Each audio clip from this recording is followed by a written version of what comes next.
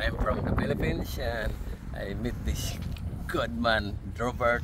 So I know that he's very interesting because I told him that our country before were all the business is run by Indian, and that's all.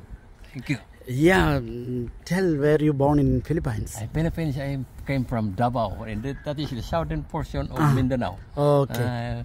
How many siblings and what about your parents? I have 5 children. Now two are in Dubai, one is here, and the other in the Philippines. My eldest is a doctor, a nurse, and I have a pilot working in Emirates. Oh, okay. Yeah. You can write that. Right.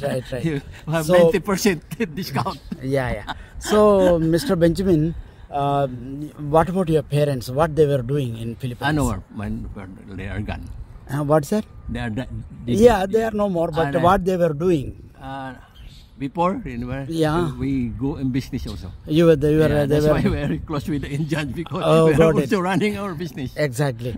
So, till what age you were in Philippines? Huh? Till what age you were in Philippines? We were in the Philippines for about more than 12 years from now. 12 years ago. Oh, 12 years ago. So, you studied some college? I finished business administration and I have a law school also, but I did not finish law. Got it, okay. I should have been a lawyer now. Yeah, that's true. So, how did you come to America? My son is nurse. No, then he petitioned me. Got it. So they came in through job visa. Yeah. And he petitioned the parents. Yeah. So how many years you waited for your letter to come? Just 20 years or? No. 20 years. When he came, after 2 years, he filed it. Just 6 months. Only 6 months. 6 months. Then we processed in another 6 months. Not even 6 months. More or less 10 months. Okay. 10 months I will be here already. Okay. So your son work for where? Which hospital now? St. Luke.